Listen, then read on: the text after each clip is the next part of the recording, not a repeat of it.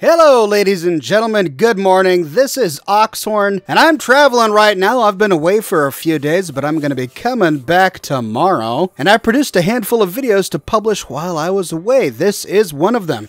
And I figured I'd take the time today to talk a little bit about the Lucky 38 Casino Presidential Suite.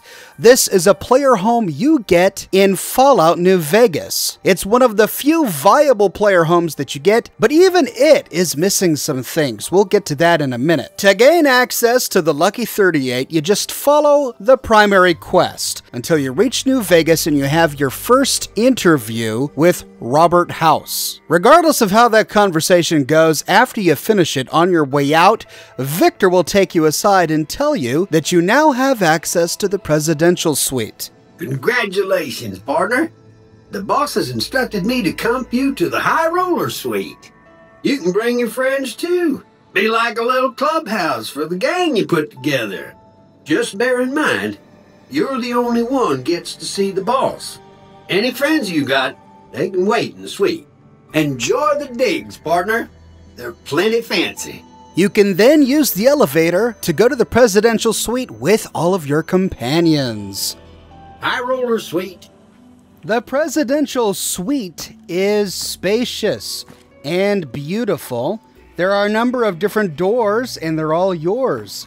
This is the master bedroom here, and it's got a beautiful bed right here, which will give you a well-rested bonus, and plenty of storage. Desks for storage, wardrobes for storage, lots of storage in this room and in many other rooms. You can get magazines all over the place, presumably from the previous owner.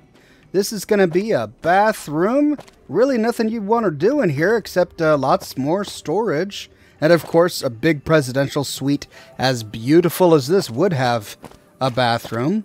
Over here, it's going to be this is a guest bedroom. This is where your companions would sleep, I suppose. And they will come in here and lay down and sleep, but even more storage if you need it. And then the final two rooms are over here. This is going to be a dining room slash workshop area. You'll notice that this is where we would have workshop items, but it's empty right now. We'll get to that in a second. And one fridge and some stove over there and some more storage. And then over here is the lounge room, complete with a place for a dog to play on the ground and more storage items. So it looks pretty nice, but it does have some frustrating limitations. The way we upgrade it is by going to this terminal right here. And unlike the Fallout 3 player homes, there are no themes with this player home. Instead, what we can do is we can purchase upgrades to suites. So let's focus on the master bedroom first. Let's take a look at it really quickly. Here's the master bedroom. We have some containers, but not a lot. There's one wardrobe over here, one wardrobe over here, and no weapon trunks or anything like that. So to upgrade this room, open the terminal, we go to the master bedroom. We can purchase 2 more wardrobes, 2 weapon trunks, and 2 suitcases. I'll just go ahead and get them all. And that's all of them. And there we go. They appear. So we got plenty of storage. 2 wardrobes, weapon trunks, and suitcases. Where are the suitcases? There's a suitcase and there's another one over here. Great. So let's take a look at the kitchen next. Kitchen, right, over here. We've got 1 fridge and then this big empty space. I'll show you the upgrades available there. Kitchen area, we can get a workbench, a refrigerator, and 2 crafting lockers. Note that we don't get a reloading bench. And it's a kitchen, but we don't have a place to cook. No hot plate, no campfire, nothing. So we'll go ahead and get all of these. And that's the last one. Go back to the kitchen, and it's much better, right? We've got 1 workbench and then 2 workbench lockers. Unlike Fallout 4, the workbench is not going to automatically fish for components from these lockers. So if you've got a recipe that you want to make and you don't have the items on hand, you do have to fish through the locker to get the item before you can go back to the workbench and craft the item. Just a limitation of Fallout New Vegas. But no reloading bench, right? You know, the reloading thing for ammunition is one of the hallmark features of Fallout New Vegas. It adds a lot of interesting new gameplay to the game, but you don't have a reloading bench in your own player home. And the reason that is just boggles the mind. That and the cooking station. Look, I've got 2 ovens here. I can't use either of them to cook anything. And there is a hot plate, but it's not the hot plate you can actually interact with to cook. It's one of those hot plates that you can loot. And the reason this is such a huge, frustrating thing for me is because there are other places in the wasteland, in the Mojave Wasteland, where you could go to just turn into a player home. It's not designed to be a player home, but it has everything you need, right? There are some shacks and even some places that come with DLCs that do have a hot plate, and they do have a reloading bench and the workbench and plenty of storage. And why can't you get any of that with this beautiful casino? That's just is really frustrating to me. But there are ways to get around that we will talk about in a little bit. Let's go back and see what other upgrades we can get. The guest room area, we can purchase 2 more wardrobes. Here, let's take a look at it really quickly. Just so that you can get a before and after. Okay, this is the guest room area. They do have a locker in here, but we don't really have any wardrobes. Let's go purchase some. And there we go. We got some wardrobes. So now your companions can store their personal belongings. They won't really. You're going to have to store stuff for them. But they will loot from your containers. One of the unique things about the Lucky 38 Casino is it's the only place besides their home location where you can send your companions. So even the quote-unquote player homes that you can get from the DLCs, like Big Mountain, the Sink, and all of that, those are great. They come with all of the crafting stations you need, but you can't send your companions there. So it's like there's no perfect player home. There's no perfect player home that has all the crafting stations that you need and where you can send your companions, which is a bit of a frustrating limitation. But let's see. The last one is the recreational room. We've got a Sunset Sarsaparilla vending machine, a liquor cabinet, and a gnome. Yeah, let's take a look at it before. You can see this wall is pretty bare, and over there it's pretty bare, but we do have a pool table, which is pretty stellar.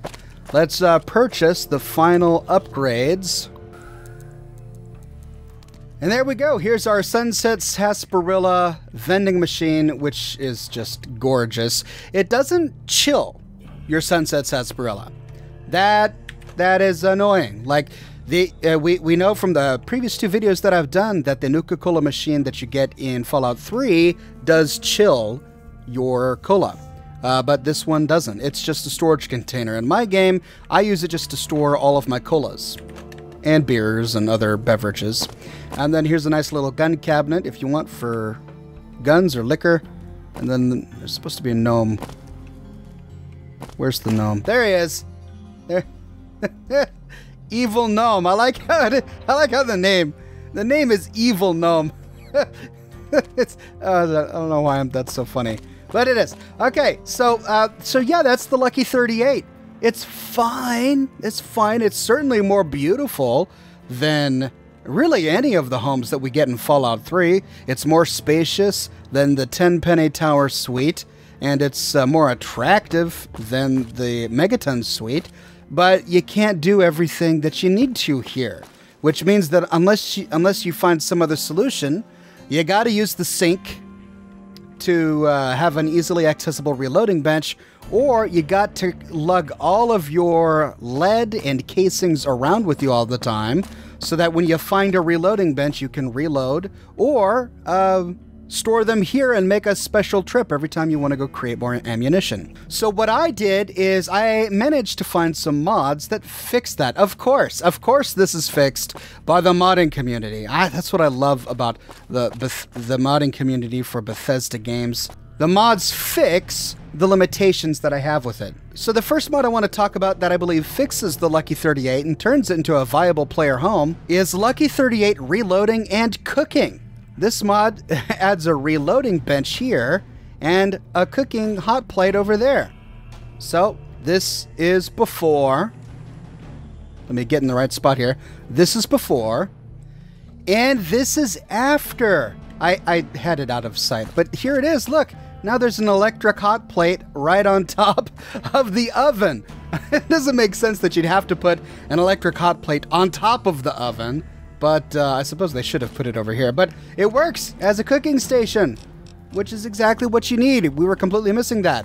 And then all the mod did is kind of rearrange things over here. It moved the two trunks over and then placed a reloading bench here so that now we can go through and deal with all of our ammunition, which is such a great gameplay feature. I love being able to craft my own ammunition, but to not be able to do so in my own home, in my own workshop, is just, it's just infuriating. So that's an essential mod in my opinion, and it really makes this a viable one.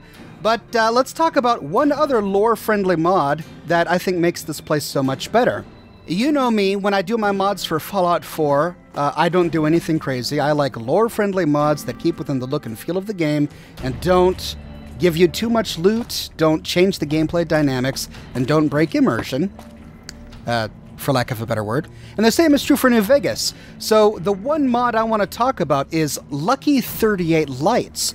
This mod just revamps the way lighting works in the Lucky 38 and changes a few things here and there. So I'm going to show you before and after this mod is installed, room by room. Let's see. So here's the rec room. There we go. Here's the rec room before and after. Here's the hallway before and after.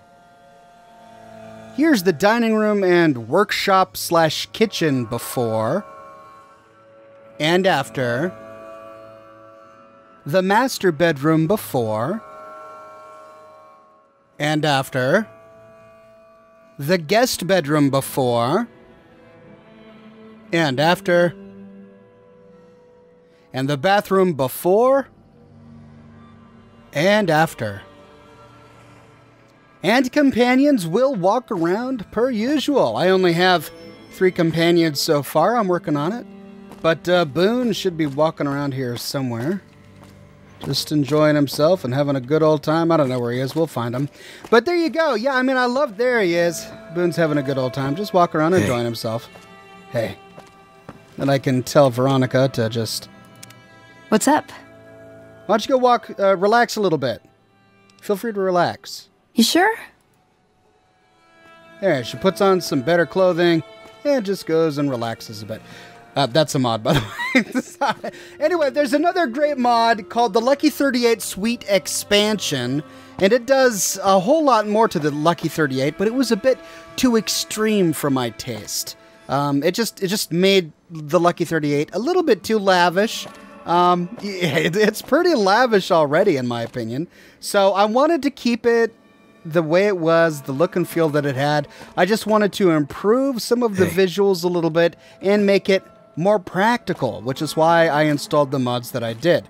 But yeah, just take a look at the description of this video if you're interested in any of the Lucky 38 mods that I'm using. I like the player homes. What are you doing? Is she looking at the photograph over here? I like the player homes that you can find in some of the DLCs, but really nothing feels like New Vegas to me more than the Lucky 38. It's my favorite, so this is my player home, and that's what I had to do to make it practical. I've got my electric hot plate, and I've got my reloading bench, and I couldn't be happier. Well, there you go, ladies and gentlemen. Thanks for watching. As I said at the beginning of this video, I've been traveling for the past couple of days, but I'm going to be back tomorrow. So, well, today. I'm back today working on my video for tomorrow today. But anyway, expect a return to our regularly scheduled programming tomorrow. If you want to make sure that you don't miss tomorrow's video, be sure to subscribe and to click that bell notification button. I've got a t-shirt shop if you're interested in checking out some of my Fallout and Oxhorn inspired t-shirts. You can find a link to my shop in the description below. And if you like what I do and you want to support me in a more personal way, consider becoming one of my patrons on Patreon.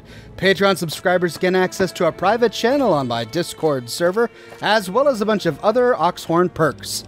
But more than anything, ladies and gentlemen, I'm just so glad you're here watching this video with me today. Thank you so much for watching. Oh, forgot to... Is that the only one? That's the only one. And I'll see you tomorrow morning, bright and early, with a brand new video.